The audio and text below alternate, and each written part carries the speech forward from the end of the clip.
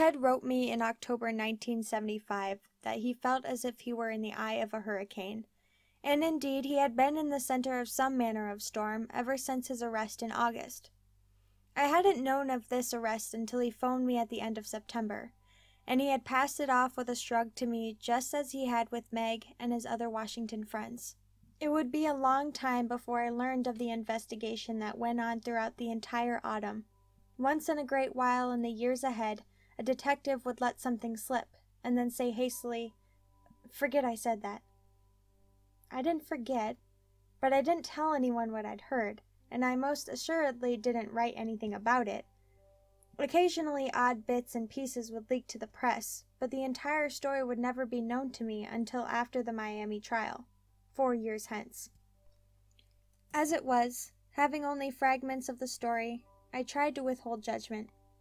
Had Ted been a complete stranger to me, as all the other suspects I'd written about had been, resolutions of my feelings might have come sooner. I don't believe it was because I was dense. Better minds than mine continued to support him.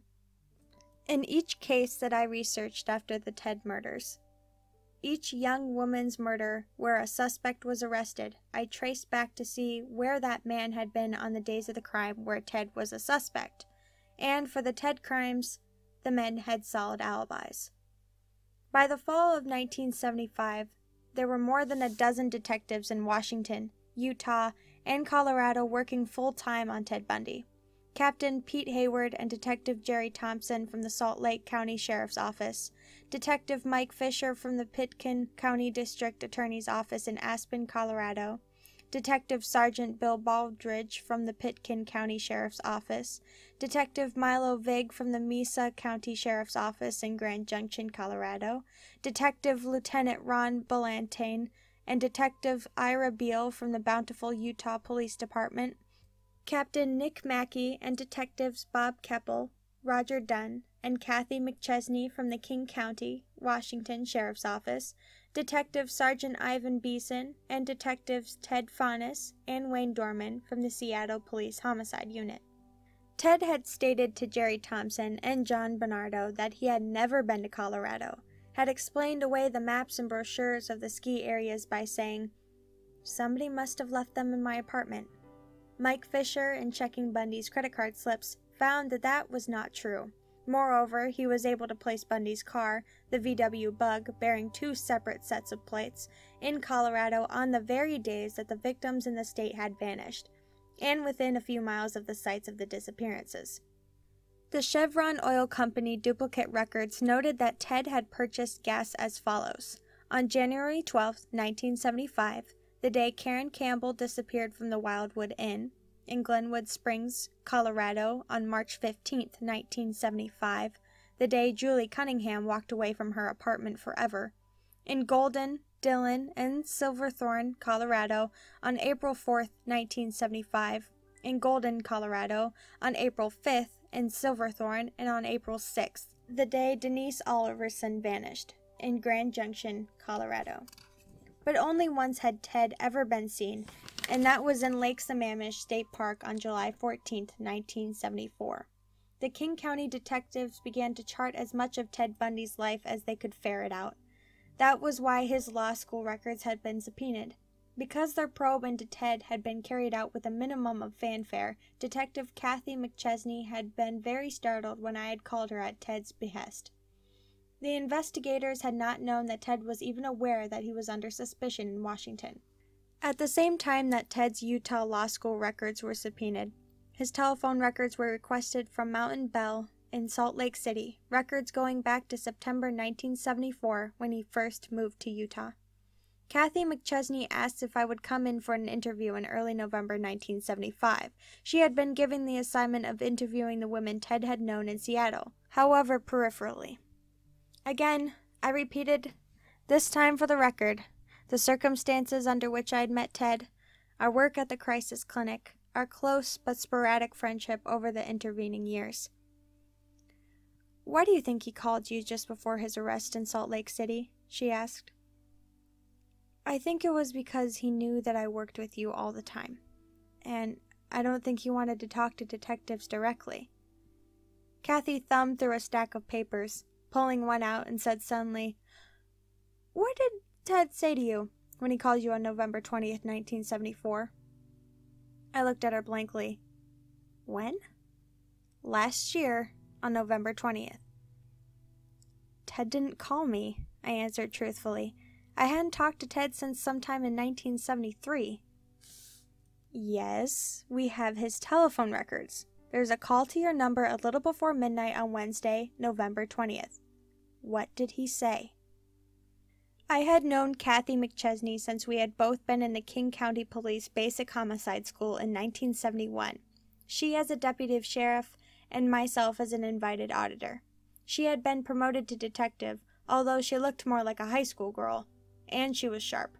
I'd interviewed her countless times when she worked in the sex crimes unit. I wasn't trying to evade her question, but I was puzzled. It's difficult to remember what you were doing on a particular date a whole year before. And then it dawned on me. "Kathy, I wasn't home that night. I was in the hospital before I had an operation the day before. But my mother told me about a funny call. It was a call from a man who wouldn't leave his name. And yeah, it was on November 20th. That mystery was solved, but I have often wondered since if the events to follow might have somewhat been different if I had been home to take that call. In the years ahead, I would receive dozens of phone calls from Ted. Calls from Utah, Colorado, Florida, as well as scores of letters, and we would have several face-to-face meetings. I would be caught up in his life again, torn between belief in him completely and the doubts that grew stronger and stronger. Kathy McChesney believed me. I'd never lied to her, and I never would. If I'd known who the man was who'd called me, I would have told her. Ted also made 2 other calls on the night of November 20th. 2 calls between 11 and midnight. Although he had broken his secret engagement to Stephanie Brooks in January of that year, sent her away without any apologies or explanations, he had placed a call to her parents' home in California at 11:03 p.m. Stephanie hadn't been there. A woman friend of the family recalls that she had talked to a friendly-sounding man who asked for Stephanie. I told him that Stephanie was engaged and living in San Francisco. And he hung up. Ted had next dialed an Oakland residence where none of the occupants had ever heard of Ted Bundy or Stephanie Brooks. The couple who lived there had no contacts in Seattle, Utah, and the man who answered figured it had been a wrong number. By the time Ted reached my number in Seattle, he'd been very upset, according to my mother. In wondering whom that call might have been from, Ted's name had never entered my mind. Now, as Kathy asked me about it, I knew that the timing of the midnight call might be imperative. Ted had called me 12 days after Carol DeRanch had escaped her kidnapper and after Debbie Kent had vanished, 20 days after Laura Amy disappeared, a month after someone spirited Melissa Smith away. "I wish I had been home that night," I told Kathy. "So do I." Kathy's assignments took her to the elder Bundy's residence in Tacoma. They believed none of the charges against their son. There would be no permission to search their home or the area around their cabin on Crescent Lake. What was unthinkable would not be helped along by the Bundys, and there was no probable cause to obtain search warrants. Frida Rogers, Ted Bundy's landlady for 5 years, was also fiercely protective of him. From the day he had located his room at 4143 12th NE by knocking on doors, Frida had liked him. He had been a good tenant, more like a son than a roomer, often putting himself out to help them. His room in the southwest corner of the old house had rarely been locked, and it was cleaned every Friday by Frida herself. Surely, if he had something to hide, she reasoned, she would have sensed it. His things are all gone. He moved everything out in September of 1974. Look around, if you like, but you won't find anything. Detectives Roger Dunn and Bob Keppel checked the Rogers' house from top to bottom, even climbing up into the attic. If anything had been hiding up there, the insulation would have been disturbed, and it had not been. They moved over the grounds with metal detectors, looked for spots where something might have been buried. Clothes, jewelry, parts of a bicycle. There was nothing. Kathy McChesney talked with Meg Anders. Meg produced checks that Ted had written in 1974. They were not incriminating in the least, simply small checks written for groceries. Meg's own checks helped her to isolate what she had done on particularly important days and determine whether she had seen her fiancé on those days. Asked about the plaster of Paris she had seen in Ted's room, Meg said she had seen it first a long time ago, perhaps in 1970. But I saw a hatchet under the front seat of his car, a hatchet with a pinkish leather cover in the summer of 1974, and the crutches. I saw them in May or June of 1974. He said they belonged to Ernest Rogers. We'd been to Green Lake one day. I asked him about the hatchet because it bothered me. I can't remember what his explanation was, but I think it made sense at the time. It was in August of 1974. I'd just come back from a trip to Utah. He was talking about getting a rifle that day. The cleaver and the meat tenderizer. I saw those when he was packing, and the oriental knife. He said someone gave him the knife as a present. Can you think of anything else that bothered you? McChesney asked. Well, it didn't then, but he always kept 2 pairs of mechanic's overalls and a 2-box in the trunk of his car. Did Ted have any friends at Evergreen College in Olympia? Just Rex Stark, the man he worked with on the crime commission.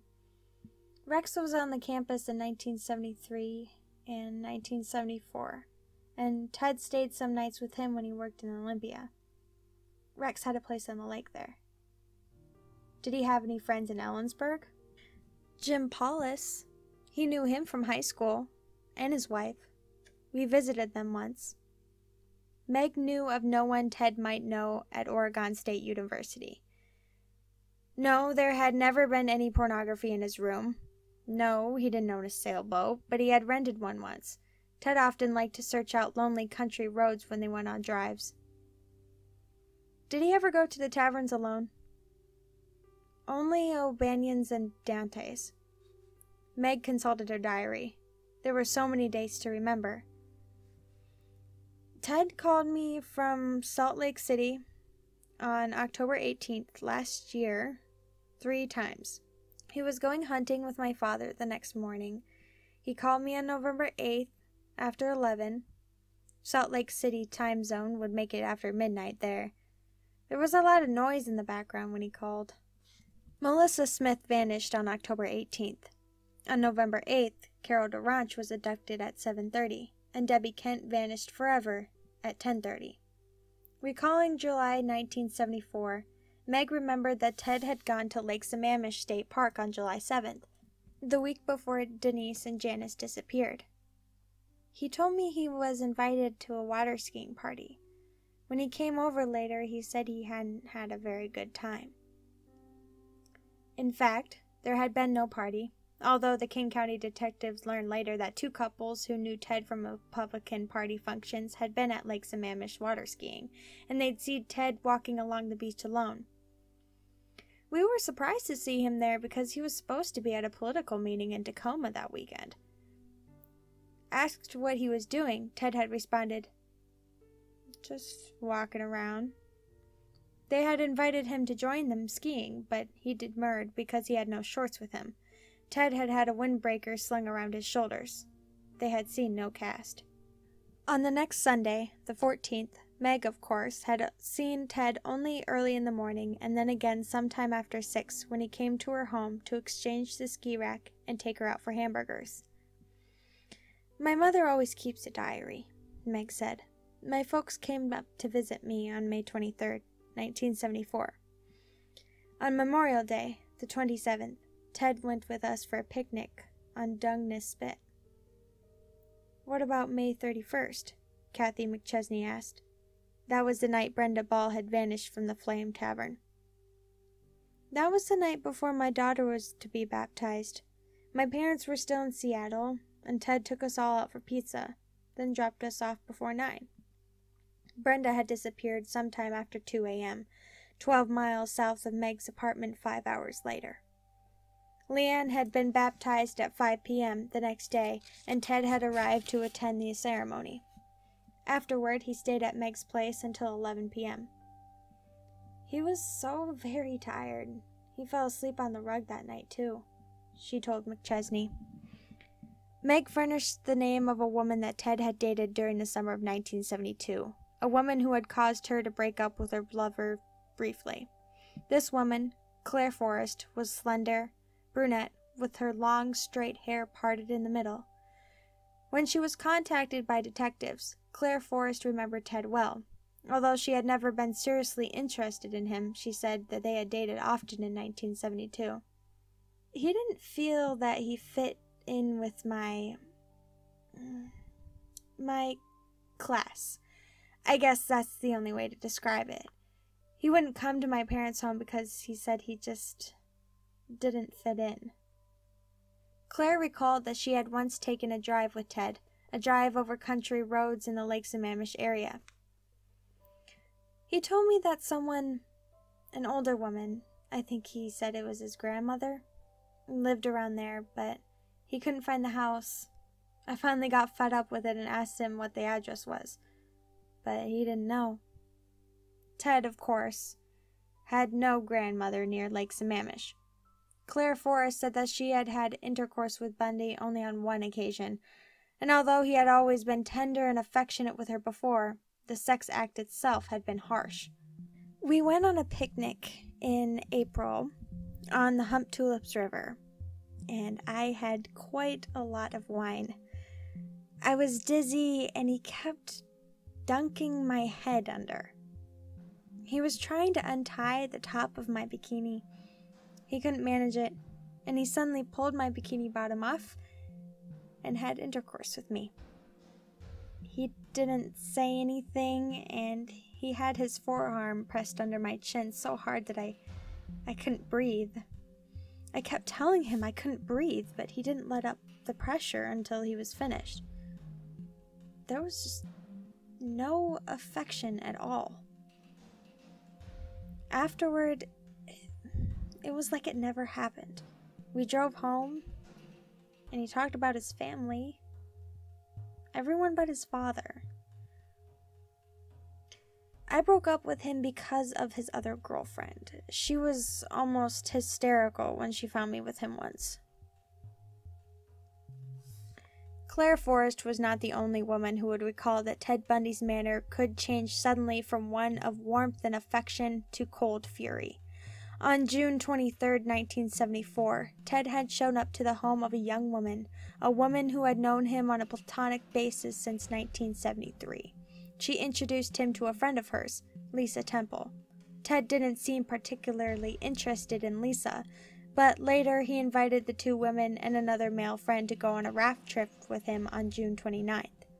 The couples had dinner with friends in Bellevue on June 28th, spent the night, and set out the next morning for Thrope, Washington. The man who accompanied them was later to recall that, while searching for matches, he had found a pair of pantyhose in the glove box of Ted's Volkswagen. He had grinned and thought nothing of it. The raft trip had started out with great hilarity, but halfway down the river, Ted's attitude had changed suddenly, and he seemed to delight in tormenting Lisa. He insisted that she ride through the white water on an inner tube tied behind the raft. Lisa had been terrified, but Ted had only stared at her coldly. The other couple were ill at ease too. Ted had put the raft into the water at Deverson Dam, a dangerous stretch where rafts were rarely launched. They had made it, finally, through the rough water, with both girls thoroughly frightened. Ted had had no money, so Lisa bought dinner in North Bend for the quartet. He drove me home, she remembers, and he was nice again. He said he would be back about midnight. He did come back, and we made love. That's the last time I ever saw him. I just couldn't understand the way he kept changing. One minute he was nice, and then the next he acted like he hated me. Kathy McChesney located Patrice Salone, the elderly woman who befriended Ted when he worked at a Seattle yacht club. "Oh, he was a schemer," the old woman recalled. "He could talk me out of anything."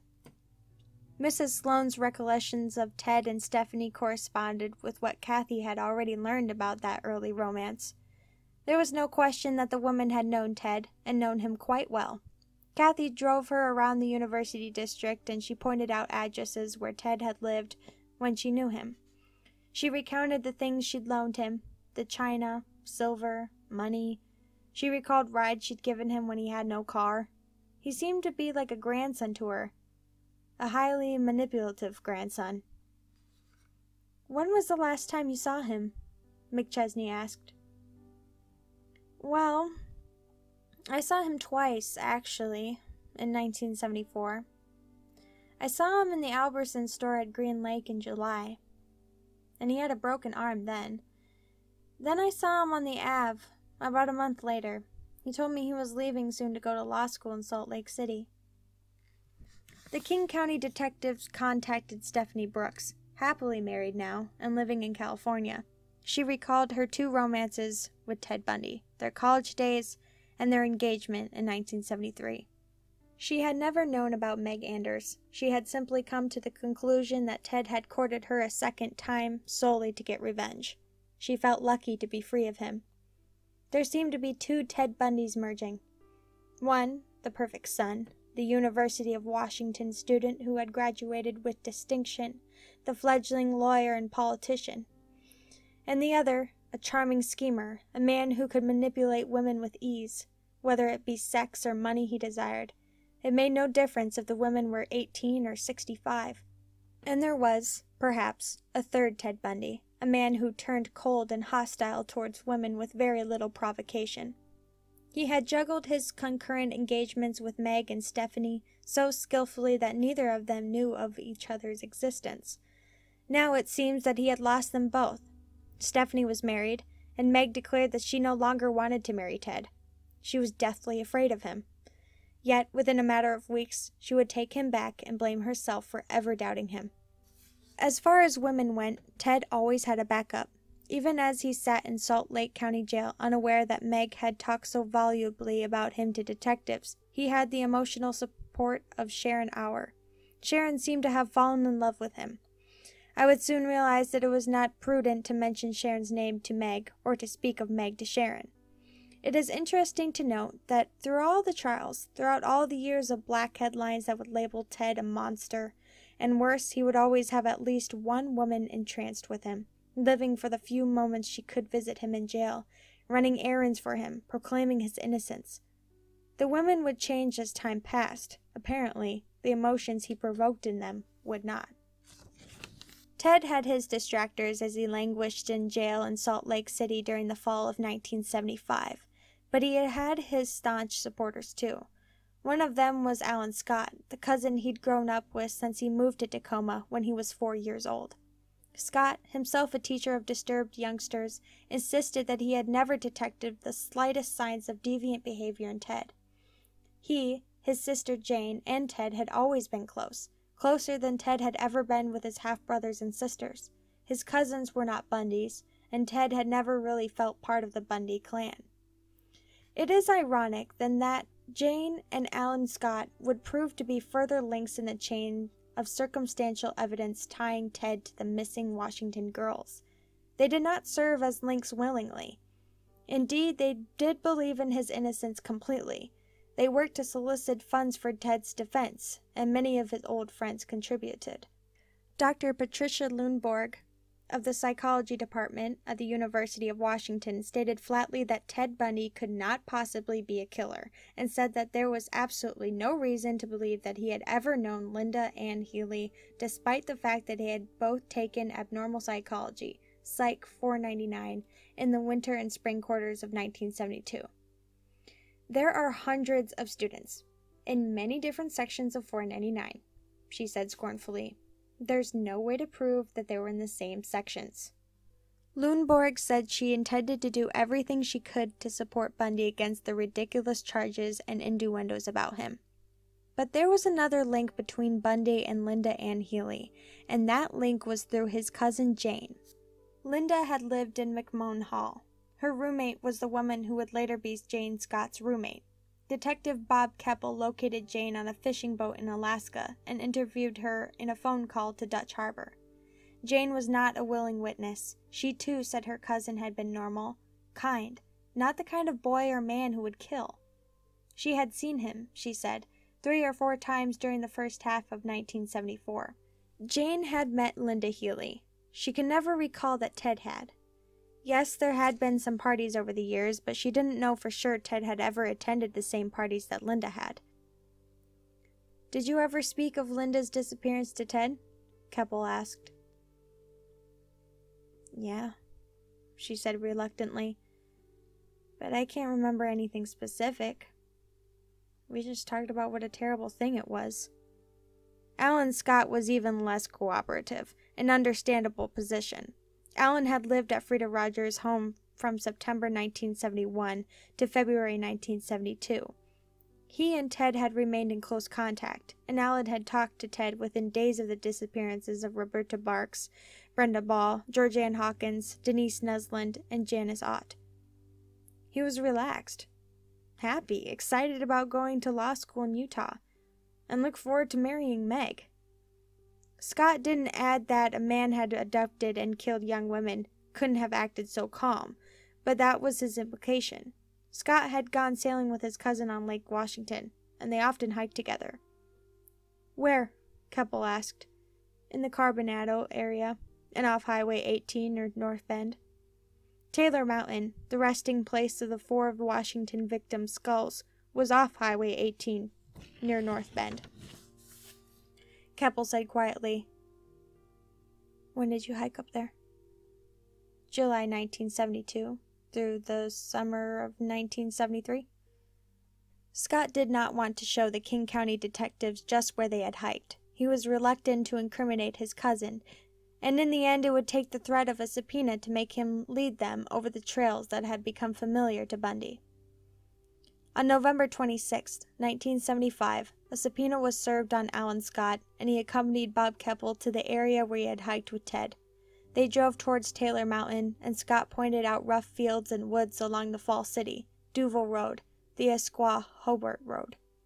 Ted knew the roads around here, and we drove around in my car, looking at old farms and barns. There was one place with a great footage along the Fall City-Preston Road. That's the only time we really got out and hiked."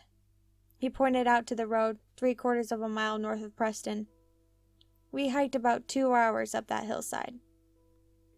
The area was only a few miles from Taylor Mountain. Apparently, the region between Issaquah and North Bend had been a favorite haunt of Ted's. He had driven Meg there, and Claire Forrest, mentioned it to his elderly woman friend, and taken his cousin there. He had gone to Lake Sammamish State Park, alone, only a week before July 14th. Was it merely a coincidence, or was it meaningful to the investigation? Contrary to published reports, there were some eyewitness identifications of Ted Bundy. One witness was contaminated, however, by the zeal of a newswoman.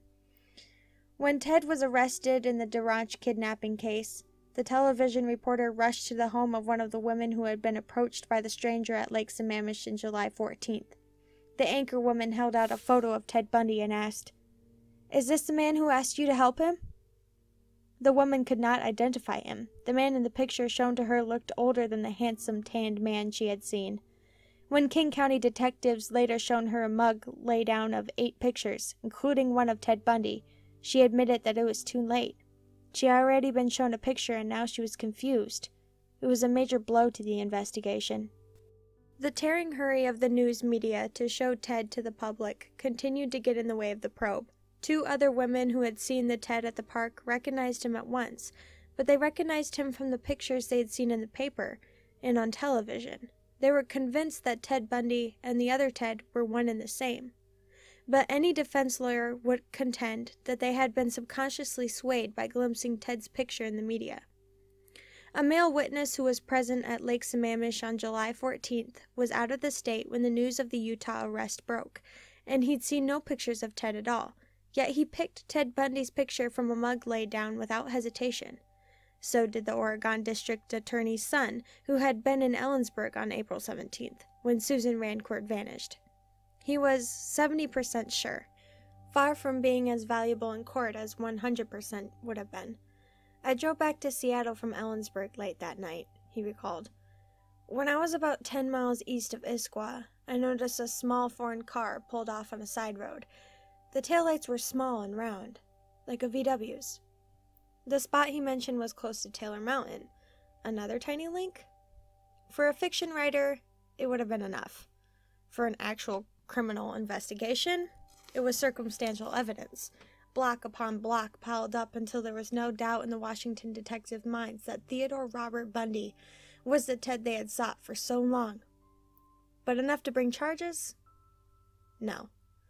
They didn't have so much as a single hair, a button, or an earring, nothing that locked Ted Bundy tightly to any of the victims.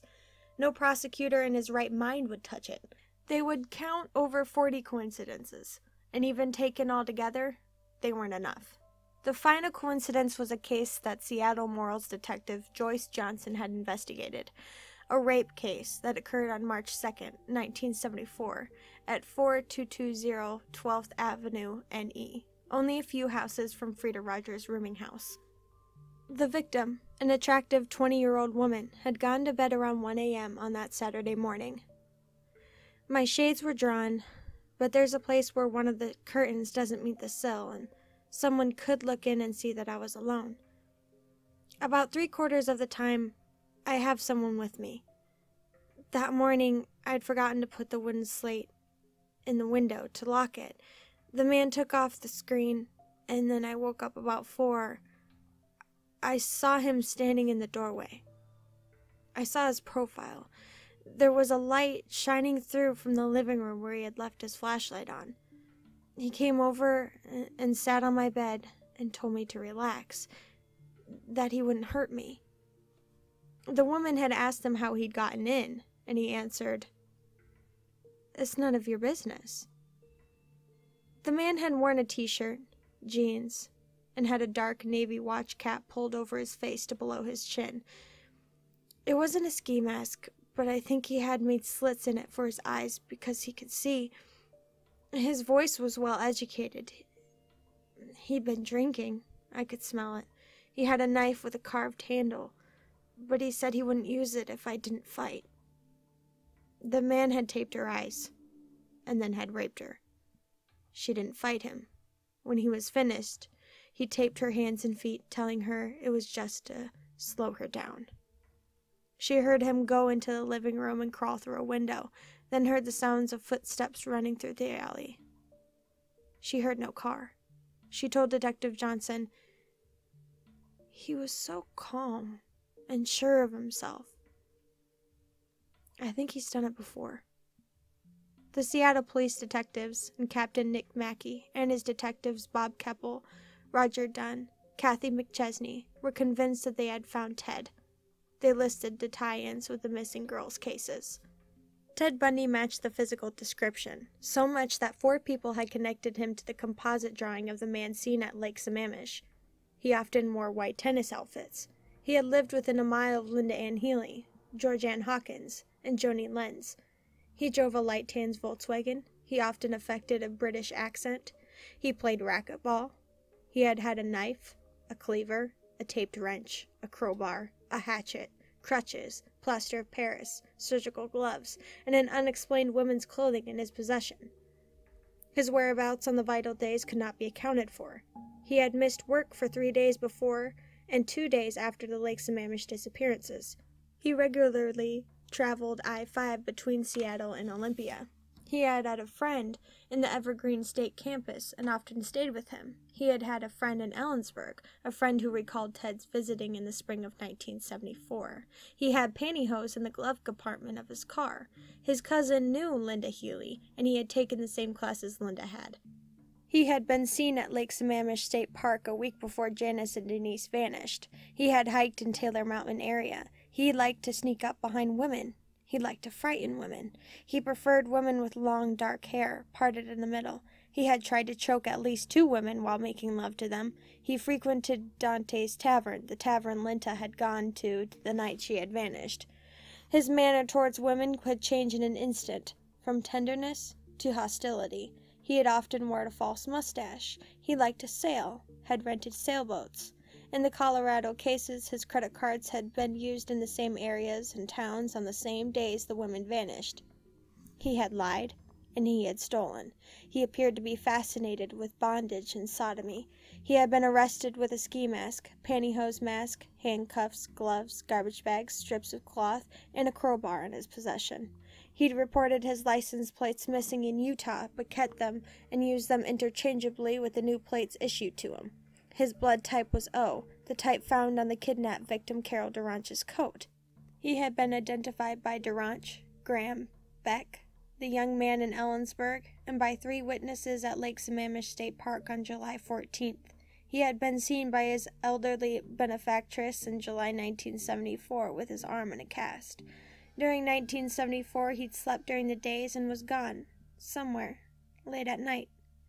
A woman was raped by a man answering his description only 3 doors from the Rogerses' rooming house.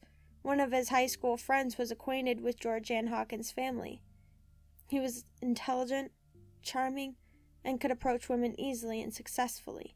He habitually wore corduroy trousers, the ribbed pattern in the blood of Linda Healy's bed. The list went on, and the investigators always came back to the fact that wherever Ted Bundy went, there was soon a lovely young woman, or 2, or 3, missing. On the other hand, there were dozens of people who were willing to swear that Ted Bundy was a perfect citizen, a man who worked to wipe out violence, to bring about order and peace through the system, that Ted Bundy was a lover, not a destroyer, of mankind. If he was what detectives believed, a mass killer, he had been cast from an entirely new mold. On November 13, 1975, while Ted remained in the Salt Lake County Jail and his friends and relatives sought to raise the $15,000 needed to bail him out, what came to be known as the Aspen Summit meeting was held. Mackey, Keppel, and Dunn were there, as were Jerry Thompson and Ira Beale from Utah, Mike Fisher from Aspen, and dozens of other detectives who had unsolved cases of missing and murdered girls. Inside the Holiday Inn, the details of all those investigations were exchanged, and the name Theodore Robert Bundy was heard often. A tremendous amount of information was exchanged, only making each department involved more certain that they now had their killer in jail. In jail, but with not enough physical evidence to bring further charges. Newspapers were full of suppositions, but new facts.